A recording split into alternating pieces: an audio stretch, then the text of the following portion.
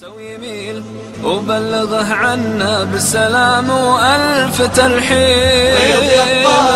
الشلم عنا خط بكتابك بترحيبه، لو سرابك ليلك وجنة الدجا في الليل تسريبه، غيظ الطارش يلم عنا.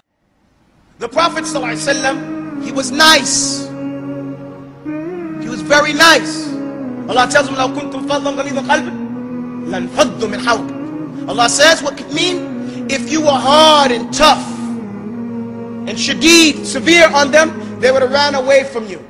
I warn the young people or the immature older people, when you learn about the sunnah, don't shove it down people's mouths. One of the worst things that's happening now is that people are learning the sunnah and trying to jam it down other people's mouths. Remember that you didn't know something yesterday and you just learned it today. And be gentle. The Prophet ﷺ, he was nice. He was cool, so we said. People enjoyed to be around him. And because they enjoyed to be around him, it was easy for them to accept things from him. The Prophet ﷺ, he told us, Yassiru wa la tu'assiru. He said, facilitate, don't complicate. Bashiru wa la tunaffiru. Be inclusive and don't push people away. This is the thing that's killing. Then we say to people, oh, you don't want the sunnah, you're against the sunnah. No, they're against your ugly attitude. They're against your poor manners.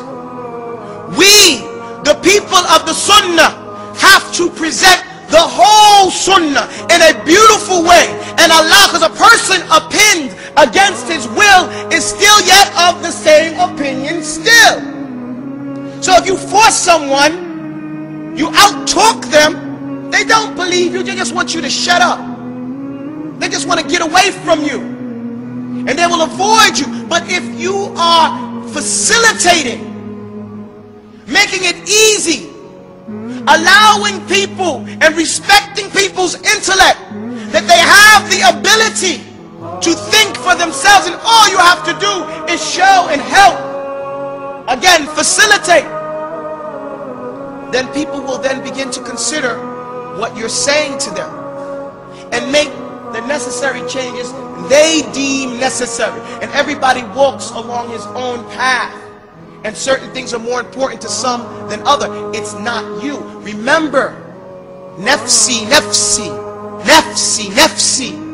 Worry about yourself. Alaykum anfusakum. Allah tells us in the Quran, focus on you. So many times we men, we come to the khutbah, and then at the end of the khutbah, or at the end of reading some book or studying some course, we say, did you hear what the sheikh said about them? You see how he blasted them? You see where Allah is talking about them? And he never sees himself as part and parcel of the whole structure of da'wah. So the believer is not like that.